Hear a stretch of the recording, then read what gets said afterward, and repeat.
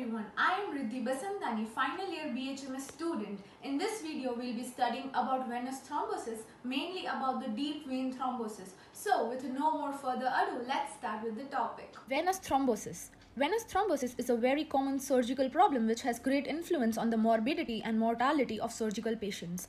Nowadays, great stress is being laid on the hypercoagulability factor.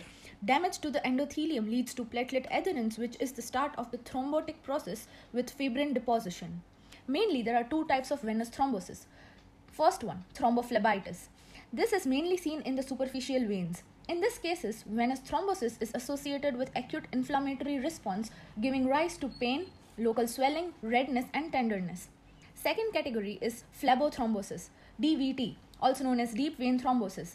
Here the thrombus produces little local signs or symptoms and may be loosely attached to the vein wall so that emboli may be dislodged from this thrombus to cause fatal pulmonary. Now let's talk in detail about deep vein thrombosis, also known as phlebothrombosis. The main predisposing factors are stasis, increased blood coagulability, and injury to the vessel wall. Deep vein thrombosis occurs more often after operations, any debilitating illness, immobility for a considerable period, childbirth, and some sorts of local trauma. Another important feature is that post-operative thrombosis is rare before the age of 40 and is more often seen following operations on the hip joint, on the prostate, cancer, and in obese patients. The calf is the most frequent site of thrombosis. From here, thrombus extends in a serpentine fashion into the main deep veins. Other veins are also involved less frequently. Clinical features. Venous thrombosis often is asymptomatic and clinical indications are present in only 40% or less of patients with venous thrombosis. The main symptom is an aching pain. The pain is aggravated by muscular activity at the site of the thrombus. Sometimes there is only a feeling of heaviness aggravated by standing. Swelling is another symptom which is noticeable at the dependent part. Physical findings.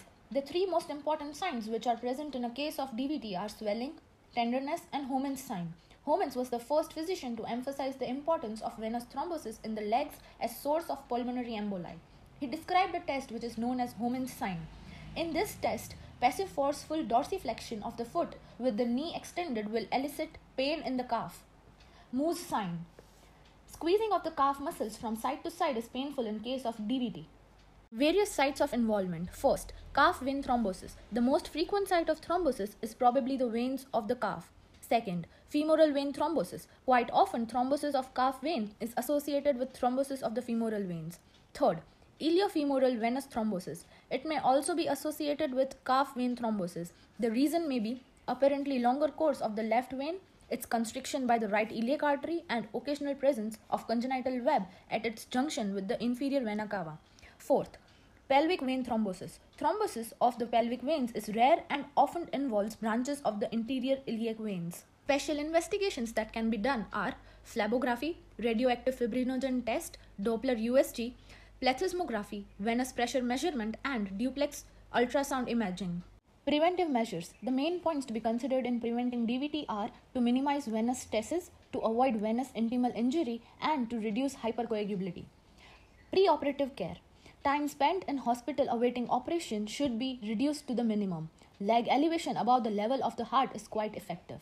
During operation, elevation of leg during operation, if possible, is quite effective in reducing DVT. Hypertonic or irritating intravenous solutions should not be used into the veins of the lower extremities. If they are to be used, it is best given by an indwelling catheter. Use of anticoagulants, example heparin, in small doses.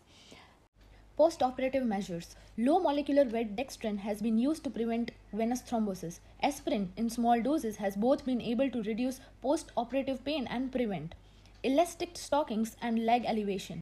Now let's talk about the treatment. Conservative treatment. Bed rest is indicated for about 7 days after the diagnosis is established.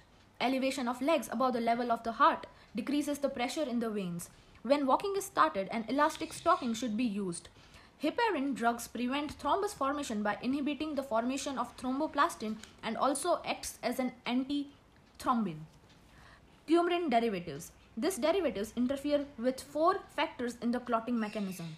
Fibrinolytic drugs and use of pharmacological agents that inhibit platelet functions. Operative treatment, bypass procedure. Simple bypass with vein or prosthetic material may be used in larger vessels, example, vena cava and iliac veins. Valvular repair. When the venous valves in the deep veins are damaged, valvular repair is done.